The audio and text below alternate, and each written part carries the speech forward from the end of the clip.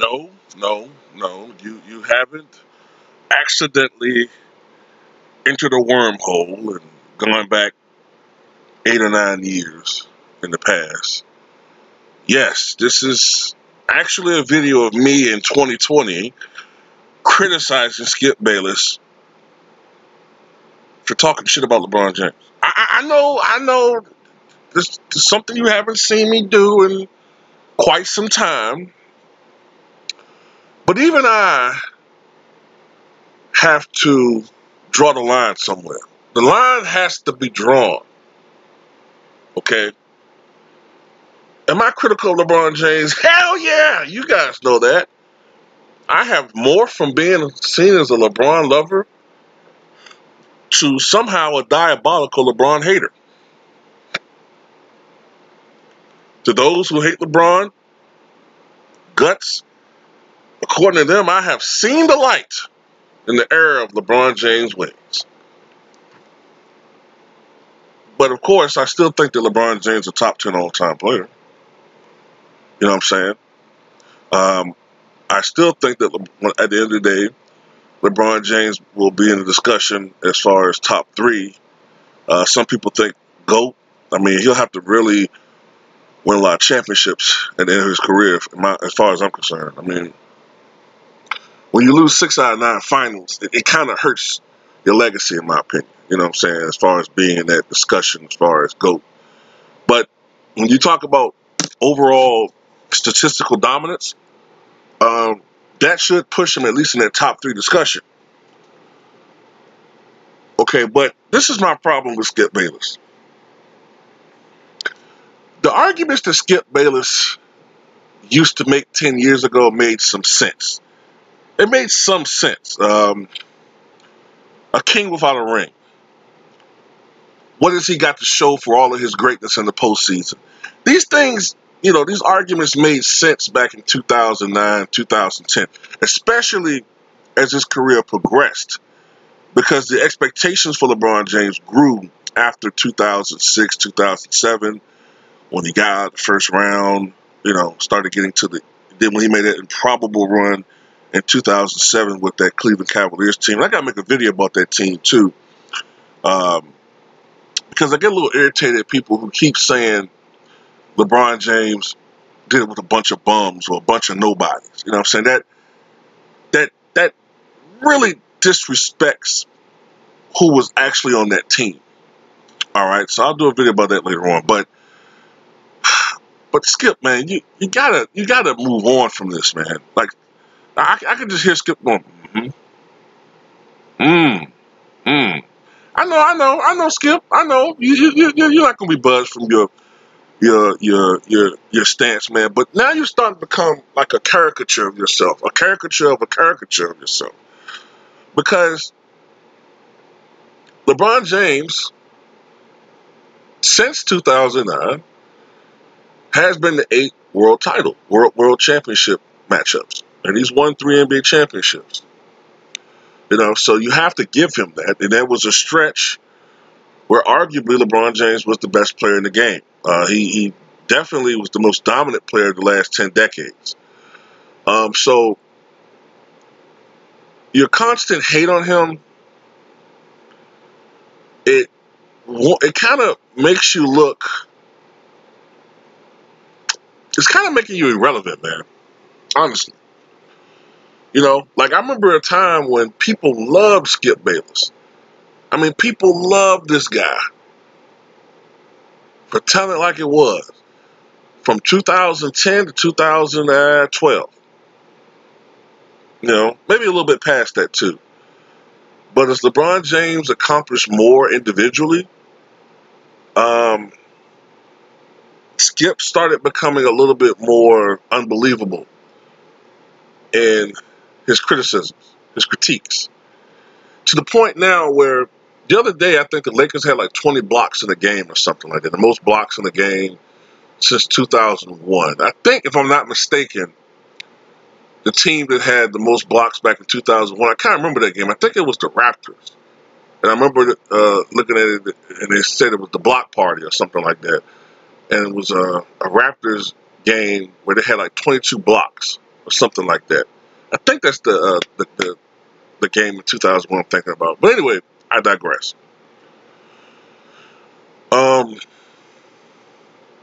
It got to the point where LeBron James had his ninth triple double of the season in that game. It got to the point where Skip was showing like LeBron's missed shots. See, like when you start doing shit like that, that's the epitome of hating on somebody.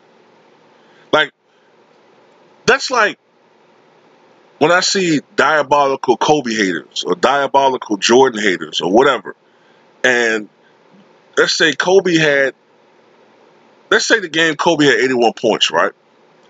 He shot 28 of 46 from the floor, which is 61%, 62%, something like that. Exceptional percentage. But a true hater, a true diabolical hater would only show the 18 missed shots to make it appear that Kobe had a bad shooting game. Like, or to insinuate he was inefficient. You know what I'm saying? That's what Skip Bayless is starting to become reduced to doing, man. You know, now, does he say things that I agree with? Yeah. I do think LeBron James stat pads. You know, I do think LeBron gets overly credited with being a great passer. You know what I'm saying? There's certain things in the media that piss me off. I don't like how people will say that LeBron's this, once in a generation passer. And he is a great passer, but most of LeBron's passes, a lot of LeBron's assists are relatively, unamazing. You know what I'm saying? Like Jason Kidd, a lot of his passes used to make my jaw drop because of the accuracy of the passes. You know what I'm saying? Magic Johnson, the fast break, was exceptional.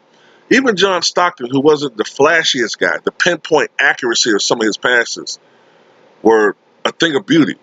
LeBron, most of his passes are kind of basic. You know what I'm saying? Okay, so I understand that. I do get irritated when people say shit like, well, LeBron's got to pass Kobe and he's not even really a scorer. Well, apparently he must be a dominant scorer because he's led the NBA in scoring once. But this is the first time he's going to lead the NBA in assists. So, certain like shit like that irritates me. But I go only but so far with it. Like Skip doesn't seem to give LeBron credit for anything. He constantly brings up the same, failures that LeBron has had. Yes, we all know that his team was swept in 2007 by the Spurs. All right. But that was probably the best Spurs team in their history. And Cleveland come on, LeBron was 22 years old. You got to kind of give him a pass a little bit for that one. Okay. 2011, yeah, that was the biggest disappointment of his career. Okay. LeBron really lost some legacy points, in my opinion, with that finals performance. All right. And extreme LeBron fans hate when you bring that up. They hate it because they know it's like LeBron's, I don't want to say Watergate, but it's like the biggest stain on LeBron's legacy was that 2011 final series. The other finals they can kind of make some excuse about, Or if you bring up 2014, well, LeBron averaged 28, 84 on 57% shooting. 2015, well, LeBron was shorthanded. 2017, 18, all those Warrior teams were too stacked. You can bring that up. But the 2011 series, they don't like to bring that up because they really can't make any excuses for that one. But Skip always brings up the same shit, and he's always comparing LeBron James and Michael Jordan. Even when he claims he don't like when people compare him to Michael Jordan. But you're always comparing to Michael Jordan. So you must feel some type of uneasiness about what LeBron's doing when you have to constantly bring LeBron down to prop up Jordan. You know what I'm saying? This is coming from a Chicago Bulls fan. Now, in conclusion, people have often said of me that, why don't I bring up Skip Bayless enough or more? And I've given my reasons as Shannon Sharp is there to critique Skip Bayless, ring him in, be the counterpoint to whatever point Skip's trying to make. So you have two guys on the extreme when it comes to LeBron debate to cancel each other out. So there's really no need for me, unless one of them says something I think is just stupid. You know what I'm saying? It's absolutely stupid. Then, other than that, they cancel each other out.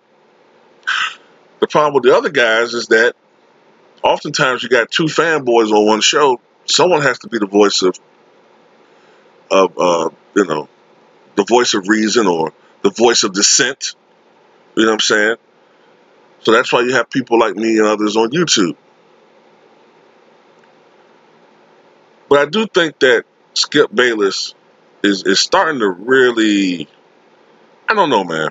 Like one of my things is, what will Skip say if the Lakers do win a title this year? Let's just say for the sake of argument, that Anthony Davis wins Defensive Player of the Year. Let's say they give the MVP award. Let's say LeBron finishes the season strong. Let's just say. And they finish with the best record in the NBA. And they give the MVP to LeBron.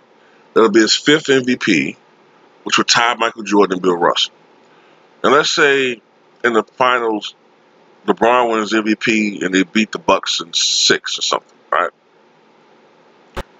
Let's say in the Western Conference Series, the Lakers demolish the Clippers. I'm not saying this is going to happen. I'm just saying these are what ifs. And let's say LeBron averages a triple-double in that series. He finally shows up. You know what I'm saying? He dominates Kawhi Leonard one-on-one. Everything that we've been criticizing LeBron about. Let's say he just crushes all these narratives that people like me and others have. Let's just say for the sake of argument that happens. Do you really think that Skip Bayless will say will say on TV after the Lakers win the title with a straight face, I got to give LeBron's props? No. He's going to constantly bring up the old failures. That's a hater. See, with me and other people on here, when we're wrong, we're wrong. You know what I'm saying? Skip, on the other hand, is more worried about. He's pig-headed, man. He's more concerned about being right than doing what's right. You know what I'm saying? And at the end of the day, I think Skip Bayless is going to be on the wrong side of history when it comes to some of this shit, man. Like, even I think the most diabolical LeBron haters know what I'm talking about. Like, Skip sometimes goes too far with it. Like, I mean, come on, man. Give the guy a break. Like, damn. Does he stat pads? Yeah, LeBron stat pads like a motherfucker. He stat pads like a motherfucker. Okay? But if you're going to get on James, get on LeBron James for that, get on James Harden for that. Because he stat pads. He hasn't been doing this much lately, but he stat pads like a motherfucker. You know what I'm saying? So that's all I got to say, man. Tell me what you guys think.